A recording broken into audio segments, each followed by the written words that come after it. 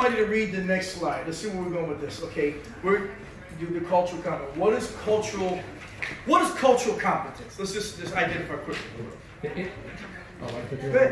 Anybody, just read it. The integration and transformation of knowledge about individuals and groups or of people into specific standards, policies, practices, and attitudes used in appropriate cultural settings to increase the quality of services, thereby producing better outcomes. Stop. Let's look at it in the culture of Dedicato Treatment Center. You being us, being providers, what does that mean? Thereby producing better outcomes. You two just spoke of it. What understanding that we have patients that all see life differently, all coming in sometimes with the same condition, you know, drug addicted, alcoholics. However, they're seeing in them. What would produce a better outcome for them in your interaction? Just give me a framework. Just give me just one statement about what would produce a better outcome. Seeking to understand versus seeking to understand. What else? Huh? Empathy. Powerful, powerful word. Trying to listen to them. I can't even leave this word yet. Without empathy, there can't be any cultural competence that can be lived out, because I will never consider you. And without benevolence. Love the word. Without benevolence either. Huh? Without benevolence. You showed empathy on Sunday. You allowed someone who came in who's hurting from her experience to make this a more normal experience for her, to let her cook. Her peers loved it. Benefits was happening. Of course, patients can't be cooking, but we had a chef in the kitchen with an adult person who's from an Indian culture who wanted to do something for her peers, and you took the role as I'll be there to make sure that safety isn't being disrupted, that this isn't an everyday thing, but I'm going to normalize her experience. I'm going to help her to feel more at home here and more at ease based on the traumatic experience that she just came from. That's being culturally competent. That means I'm going to be empathy. I'm going to apply empathy to this. I'm going to practice empathy so that I can bring her closer. Because if I can create more intimacy, we have more effectiveness. There's more trust. We are in an environment that without trust, you guys hear it every day. How many people come to our treatment center where you hear how they've been treated, where they are? Almost every one of them. We hear it so much, and the basic thing we hear are two things. First of all, they don't trust nobody, and there was no service ever given to them. They come here, sometimes they even scratching their head. Is this even real? And if you read the reviews, you're going to read, and most of them, Dr. Marshall and Miss Liddy made us feel like family. But you guys do too. No. It's just all you guys. Well, yeah, they talk about the team. I wasn't trying to blow you up. Yeah. No, I know that. But, but understand something.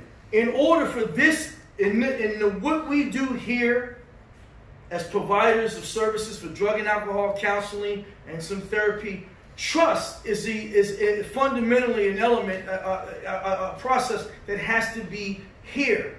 It has to be right here before the consummation of this process can come to fruition, meaning the full competence. It can't mean anything if I can't connect. So being culturally competent encompasses not just race and ethnicity, it revolves around everything about that person's experience. And that key word you use, empathy. I want everybody to understand. Empathy. Empathy. Hopefully, by learning this now brings more of your gift of empathy up. Because you can't work in this type of setting without empathy. It will not happen. The system, again, of help will expose you. I heard how Julia shared in meditation one day how she was in tears because she was so grateful how the staff here pours empathy into her recovery, how where she came from, she never even thought of that word. Right. You know, nothing was happening like that where she was from. And that's really good feedback, because me and David have been talking. Me and David have been talking about the culture of community among staff members, And so that's why I said first I'm going to take responsibility at the very beginning, that because I've been pulled in so many directions, I haven't really been identifying specific things we can do to create community. But the one thing that is still happening, and I appreciate each one of you for it, is that the service, the mission that we're on is still being expressed. Something I heard the client say the other day that you did that I think was outrageously awesome. They said this girl lost her brother, but she came up here, not doing her work hours, asked us what we wanted, went and purchased it, and came back. So the two variables is that the displacement of service and the example of getting out of yourself when you're in a bad place. Yes. Yeah. I think it was a little bit more therapeutic for me too. Oh, absolutely. Yeah. No, Believe it or not, They didn't see it that way. All three of us sat in the pool and we just talked for a while, and we just, believe it or not, when you talk to me and Lily, we were also, in a way, I kind of knew the principle of service without even mentioning it. That when even though you want to, it was suggested from us because we realized that the principle of service still is the principle of service, and it always has a way when we're of service. It always has a way of also helping us to feel better about ourselves. Yeah. So I appreciate you guys still keeping the principle of service, because that's the number fundamental value that we have here as a culture in Dedicato. This is one I never want compromised. Never. If you can't tell your own brother, your mother, your sister, or someone, look, you need help, hey, I'd like you to come to Dedicato and get it, then we have dropped the ball. We are not doing it right. We're not doing it right. And that's the questions you have there. I will bring my own son here to treatment if he had to come to treatment, because I believe in the ideal that we are trying to impart something in other people. Okay, someone else read the next one. What is cultural competence? Oh, Bob, I think Bob had it. Oh, I'm sorry, Bob. I'm sorry. It's okay. It's just I want to advance it off something Robert talked about because it was very important in what happened today. We had a group and Julie started talking about the situation and everything. And I have a good working knowledge of Native American culture. And I think by having that and by having a good working knowledge of a number of different cultures, not only was I able to help her be able to understand what she was going through culturally, as well as an individual person, but I tried to make it more open and apparent to her peers, who were already sympathetic, but I think they empathized more by the end of the process as to what she was going through, because I do have some knowledge, and the only thing I can do with that knowledge is to add to it, to get more from interacting with them and the peers to be able to find out what that's all about. That's great. That's intentionally being competent to know that you want to let her have an experience that will create the environment of trust for her. That's with trauma-informed care. Guys, this has everything to do with trauma-informed care. And that's what we're providers. How do we mitigate the potential for trauma? And that's just to understand each other. Okay, so the ability to think, feel, and act in ways that acknowledge, respect, and build upon ethics, social, cultural, and linguistic diversity. Cultural competence means that I'll respect you. I may not agree with how you guys put your pants on. I may not agree with the big hair or the small hair. I may not agree with any of that stuff. In other words, the point is, being culturally competent means that I know that when I meet you or when I meet the patient, we already have differences. We have differences based on race. We have differences based on religion. We have differences based on beliefs. We have differences based on educational levels. We have differences based on how we grew up, what we find valuable and not valuable. We have to respect the word you used. That word, respect. You got to respect it. And guess what? Principals don't ask us if we like that or not. I think I like them. You gotta respect them. You gotta respect it. If you don't respect it, what happens if we're not culturally competent? Confusion. Inconsistency. The ideal of service can't happen. Our primary goal will not be met. It will not be met, right? And the patient, instead of being benevolent, there's this hurt, right? Somebody read the next one. This real quick. The awareness, knowledge, and skills needed to work with others who are culturally different from ourselves in meaningful, relevant, and productive ways.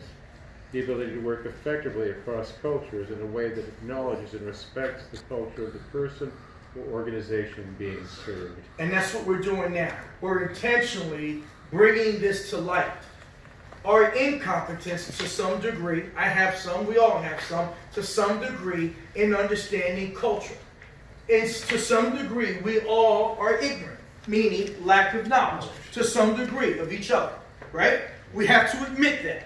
So we're intentionally practicing and being intentional to understand that there are differences on the table when we walk in.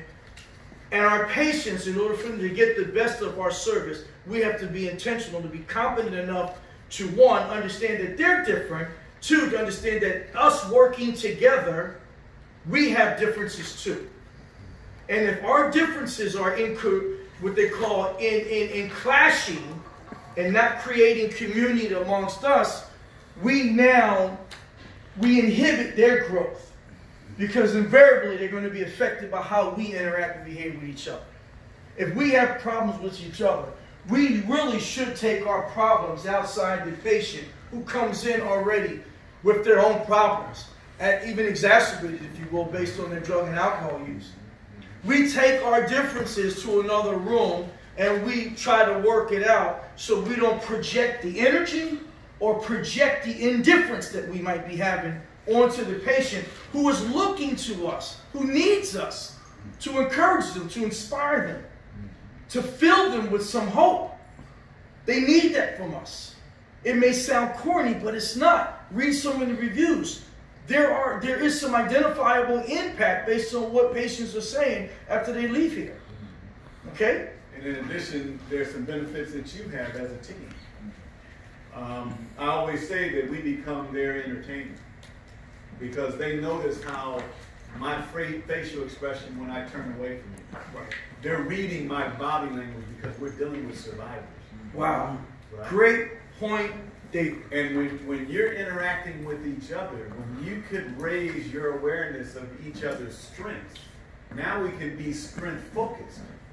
And we begin to interact with each other from our strengths, and we begin to complement each other, because my lesser strength may be your greater strength. I just want to hit that real quick. Verbal and nonverbal, very powerful. And I'm going to show you an example. Me as a kid growing up, my mom had a way of not seeing like she was paying attention to me when I would try to talk to her, especially when I was hurting.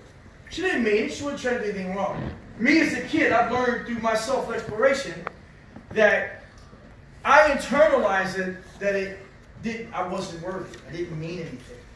So even to this very day, now that I've learned how to take care of myself, instead of projecting my anger, let's say if I'm talking to you and a person is not paying attention to me, I just simply shut down and say, well, go ahead, you can say, no, I don't process like that. I need your attention. If I don't got your attention, I'll just let you finish it when you got some time and we'll do it. Where before, in the past, I would get mad, get an attitude. So that's why when I went into therapy, I would tell my therapist, look, I know a lot of therapists write notes while they're writing. A lot of them do this on the computer. If me and you are going to do this, I can't talk to you that way. So I took care of myself right up front to say, hey, I need to know that you're but there's something, do you mind if I write down while we're talking or whatever? I think that's also a matter of knowing your needs. And somebody can do that. That's what my culture gave me a mindset that I wasn't good. Of course, I've overcome some of that through my own changes. But that's how powerful and blinding not being competent can be, and us not caring about each other. Okay. All right. So cultural competence, awareness, and knowledge and skills needed. Okay. The ability to work effectively across cultures in ways that acknowledge and respects the culture of the persons, organizations being served. So we're serving each other, we're serving the patient, and we're serving who? No. So, who licensed us? Oh. The government. State. State. We're serving the state. We're serving the Commonwealth of California, the Commonwealth, the people of California. We're trusted servants. So we have to practice benefits. We have to always be looking in their best interest. This that we're learning today and the trauma-informed care we do all year, this is our minimal responsibility. Minimal. To become aware that we are not aware. That's minimum we can do in order to practice benefits. So believe me, we're serving each other, but we're also serving other causes that are bigger than us. Okay?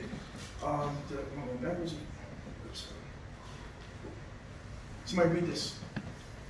One can be able to gain a broadening of perspective that acknowledges the Simultaneous existence of differing realities that requires neither comparison nor judgment.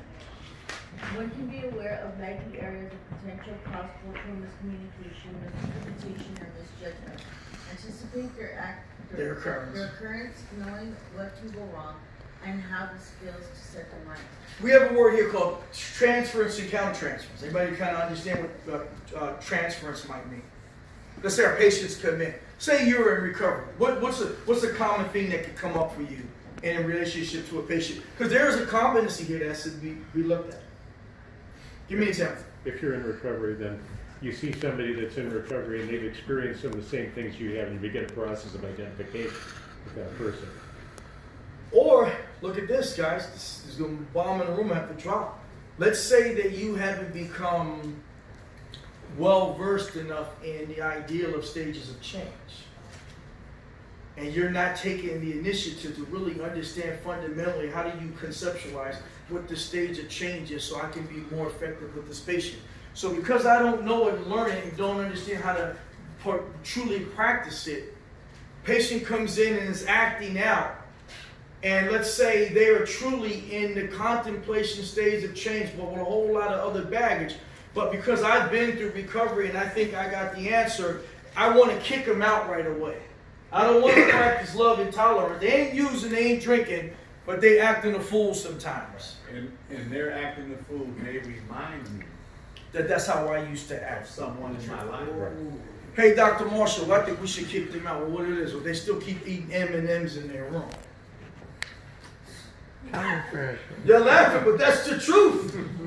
They won't get up when I tell them. They won't get up when I tell them to. They won't come to group on time. Am I practicing benefits because my default says, oh, they don't want to do it my way? They don't want to do it this way? They got to go? That's bizarre. I actually expect them to come in with certain behaviors that are what? If you're in recovery, what will they say the root cause of our disease was? Selfishness and self-centeredness. Right. How many of you here, well, I'll say, to some degree, I'm selfish. Oh, yeah. All right. Okay, let's keep it real here, right? So, transference, or the ideal is one of these patients can kind of touch a button in you, might mean that there's some things unresolved. There's a competence piece here, cultural. The culture of drug and alcohol treatment. You're in recovery, they're trying to get in recovery. You think you have the answers, they can't hear the answer. Are they wrong? Or are they at a stage where maybe they can't receive it yet? Or is there an intervention that you could provide that may stimulate some awareness that they may grab onto? Tolerance. I had a mentor share with me that we're not surprised when people act out. We're not surprised when people relapse. Right. We're surprised when they don't. Yeah. Yes. We're surprised when they begin to straighten out. We say, oh, you're still around. Right? And that way, no expectation. I come into this thing knowing that they're very fragile and that there's a lot of variables. What can I do to help and not hurt? And part of that is detaching from. And again, I have to say I'm proud of most of you because our retention rate is high. There's a good thing about it. Sometimes it's that little thing at the end where they all leave at the same time. But in reality, they don't leave. They usually stay here, and that's all because of service. Okay, somebody read the next one. We're a few slides and we're done. Come on. One can, somebody read that. One can be able to gain a broadening of perspective that acknowledges the stimulus. Simultaneous. Oh, sorry. Simultaneous. We're here. Simultaneous. We already read that, right? No, we're at the bottom. We're at the bottom. Oh, okay. One can be aware of likely areas of potential cross-cultural miscommunication, misinterpretation, and misjudgment.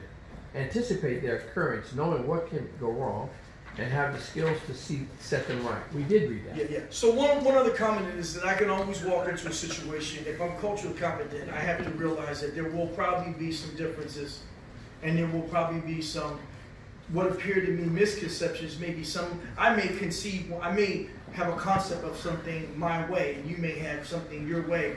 There may be a misconception, there may be some misunderstandings going on because I'm not becoming aware, I'm not practicing empathy, or don't want to understand that you might see it differently. I have to already know when I leave here, guys, and I go to CVS, I have to be ready to know that whoever I run into, they have a culture and they have ideals that are different than mine.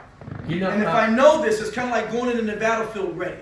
I think there was a situation where you and I were doing a group together, and there was an example of a difference, and we displayed in front of the clients how we had a difference, and you said, no, I'm glad you did that, type of thing. So I think all of those examples are still demonstrating to the patients. That's right. Mm-hmm. And the reality is, and you probably heard me say this in previous training, is that the only tool I have is a hammer, then everything will look like a nail. Everybody. I got one way that I deal with everything. Either that's, making myself the victim, or it's blowing up, getting angry, whatever it is. I need to expand the toolkit. That's right. Somebody read right through this. Come on. This is Peterson's developmental model. I'm just trying to articulate something that's already been done. Concepts that have already been created. I just want to articulate. Somebody go read. Awareness, consciousness of one's own attitudes and biases, as well as the socio-political issues that confront culturally different children. Knowledge, accumulation of factual information about different cultural groups. Skills, integration of awareness competencies to positively impact children from culturally distinct groups. Attitude, belief that differences are valuable and change is necessary and positive. In his model, he's referring to children because our formation of culture and the formation of how we think and how we behave starts in childhood. It begins there. But if you were to use even the ideal of the awareness, knowledge, skills, and attitude, we do a biopsychosocial assessment here, right?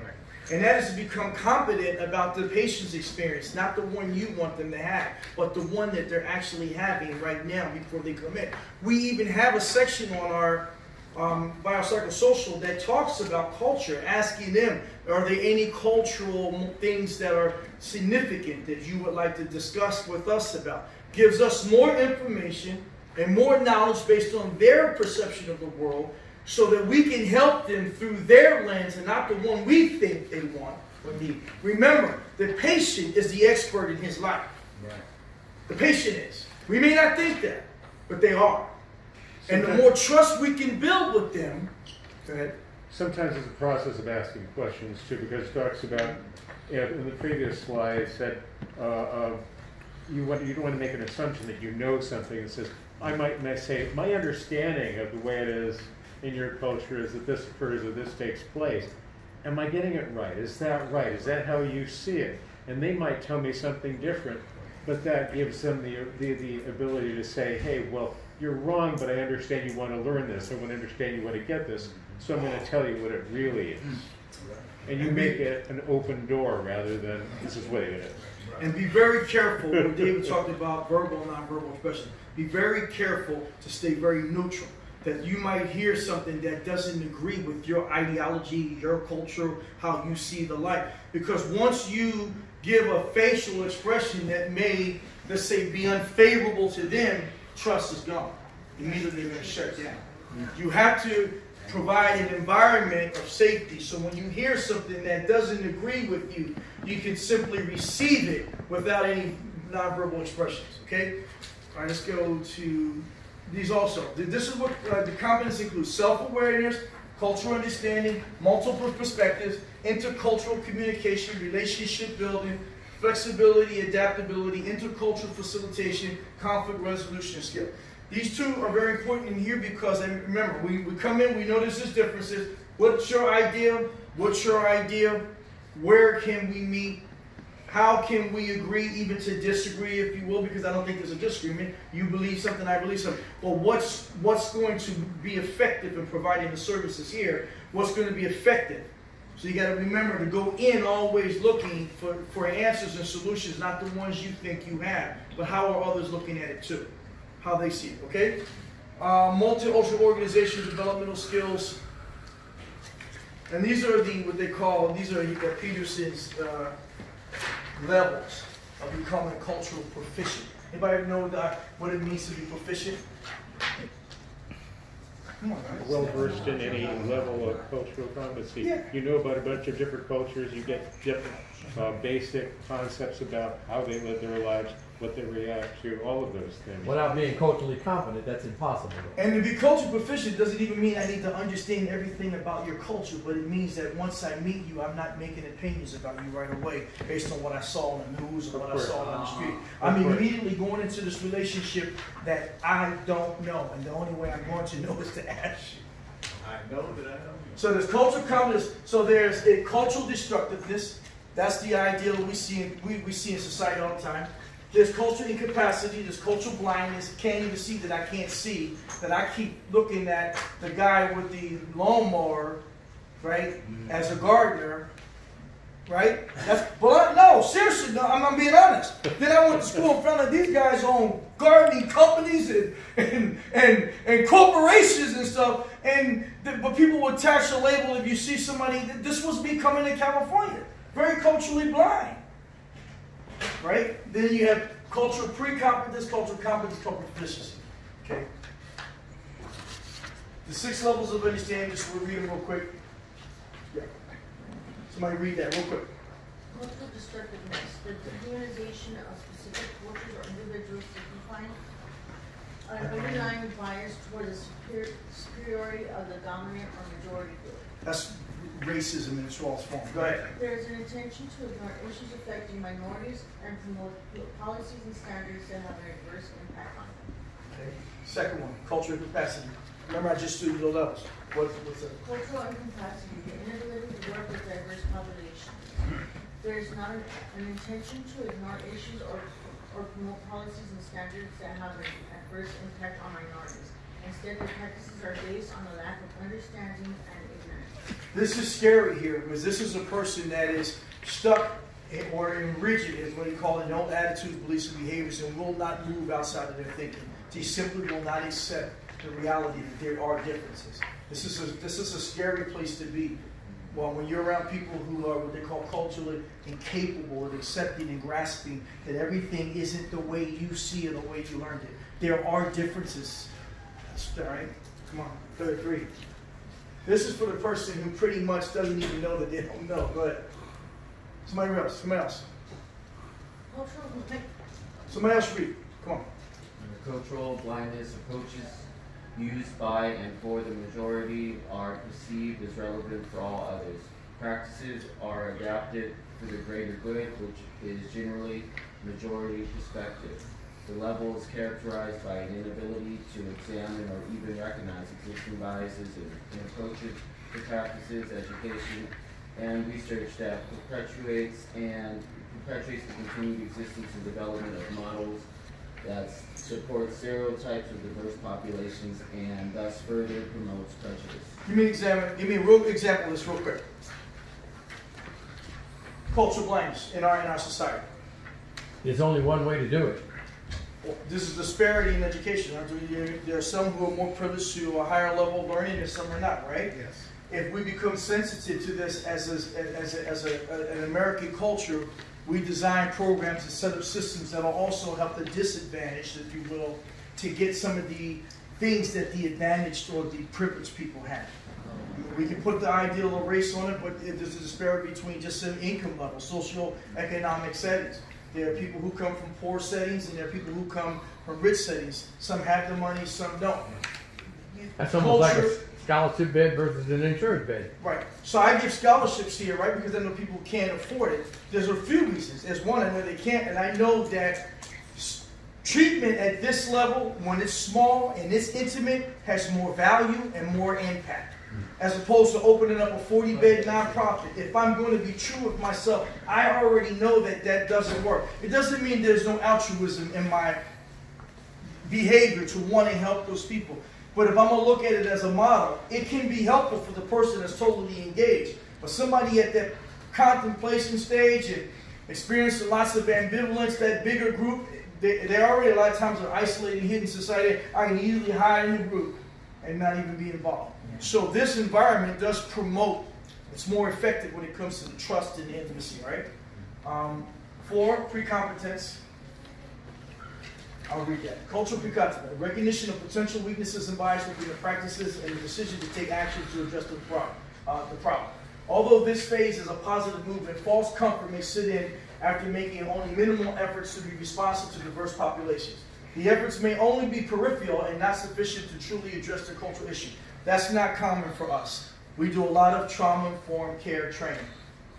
You understand? It's not like, okay, we're going to get this one identifiable piece of learning and then that's it. Next year, it won't stick. We're doing trauma-informed care along the way all the time. Although we call trauma-informed care, cultural competence is a piece of trauma-informed care. So we do what's in the best interest of the patient, understanding that the patient, has a cultural and an ideology that's all of their own. If we accept that and we practice to be intentional to assess their needs based on what they need and not what we think they need, but we can be suggestive in how we treat them, then the ideal of the pre-competence is that we're being competent. We're continuously trying to explore their reality. Okay? Cultural competence is the last piece here. Cultural competence, they demonstrate a commitment to a diverse populations in all aspects of the structure and function of the organization. The commitment is characterized by sustained systemic integration and evaluation at all levels of significant collaboration with the diverse population into the infrastructures of the organization. It's intentional. I'm intentional. This is intentional. You are intentional. They are intentional in my thinking. I don't do anything in here without really trying to consider you. If you think that's corny, that's up to you. My wife will tell you. Every night I'm praying for you guys. Every night. Every night I'm asking for wisdom and guidance on how I should deal with you when I'm feeling something difficult and I'm having a struggle with maybe a behavior or whatever. Sometimes I got to make the hard decisions, and sometimes I don't want to make the decision because I just want to see people grow. I have people like David who also pushes me on the side to let me know that unfortunately I got to now treat this job right now that some things that are balancing out my life on principles and not feelings. You know what I mean? So I'm trying to be intentional to look at you all differently because you are different, but accept you for who you are. Okay? So I think that's it. Proficiency is demonstrated by the centrality of the organization's commitment, our commitment, and diversity by its external expertise, leadership, and proactive advocacy in promoting and appropriate care for diverse populations. We're doing that now, and we're doing it most often as we're going along. That's what we're doing right now. And this progress along cultural competence requires a continuous assessment of the organization's ability to address diversity. It's simply, this is the continent. We're continuously practicing how to treat each other, how to also treat the patients, again, through empathy, through respect. That's what all this is about. Okay? I think that we're going to end it right here because I think